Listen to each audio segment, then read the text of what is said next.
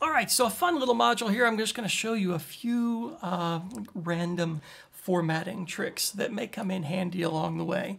So one of the first ones is whenever I'm doing like an input. So let's say my variable equals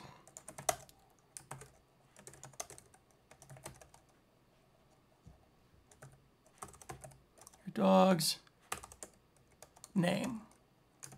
Now, you can see a problem here, which is when I put my quotes around this, look how my colors are strange, right? Why is that?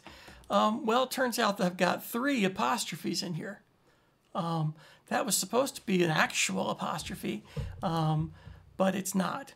So how could I do that? Well, escape characters are your friends. Turns out if you just use the simple slash as an escape, it'll work. So now you can see that that shows up. If I hadn't put that in there, well, things are a little weird, right? Doesn't quite know what to do with it. There's this invalid syntax because it sees that. So that's a super easy one. Just throw in those, and you'll find that that works. Let's say you've got this one. Enter the word stop. Well, that doesn't mean much, right? Enter the word stop. Okay, what does that tell me? Enter the word stop. I don't know. When I print it, it just says enter the word stop. Okay. Do I enter the word and then stop? Am I entering the word stop? Well, in this case, yeah, I'm entering the word S-T-O-P. So I want to put that in quotes. And again, same problem. If I put that in single quotes, as you might imagine, it's not going to know what to do with it. Right? So turns out that this is why I talk about sticking to things, either double quotes or single quotes. I could do this one of 2 ways. I can double quote the outside and leave the inside on a single quote. Right? That works. It should work. Let me refresh this here. It will when I put my single quote at the end there. All right. I can do this right. Single quote, colon, double quote, double quote, double quote. I can do it. This is why I try to stick to something. All right, enter the word and you can see it shows up in single quotes. The way you'll see me do it, again, not that there's any real preference in the world, but because I use singles all the time, I use doubles inside. I also think that makes things look a little more like what you'd expect. And again, you can see with singles and doubles. Let me refresh this. Enter the word stop, and the stop shows up in doubles. So that's one way to deal with that. All right, so here's another one. Let's drag this over this way. I've got this really long message that I need to put in.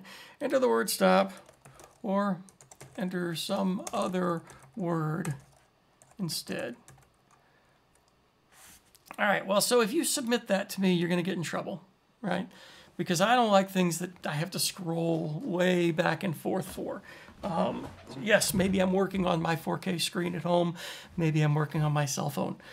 So typically, I like things to stay within 80 characters. 80 characters is an old standard, but it turns out it still works.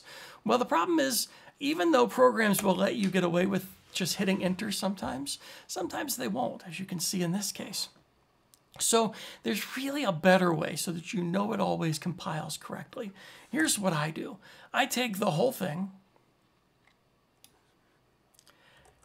and I put it in just a straight print statement.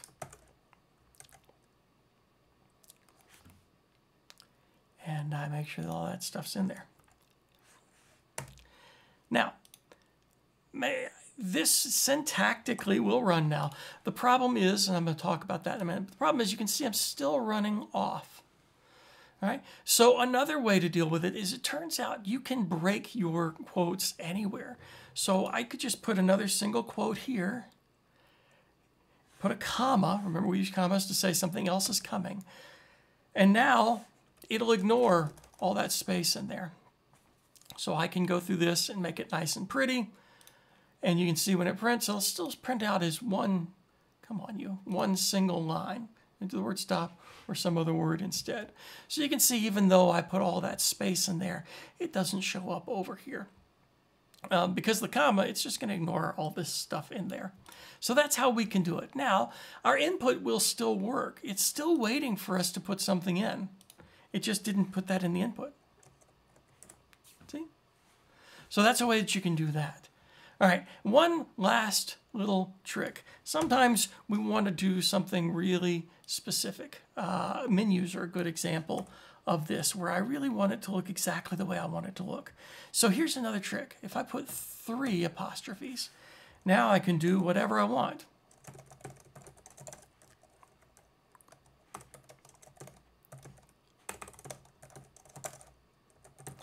And in this case, it really can see the difference in those. So when I run that, yeah, I get this nice explicit, and of course I could put spaces in there and it will recognize those, and I can get this nice layout just the way I want it, and have things look the way I want them to look on the screen. So there's a few new tricks for you.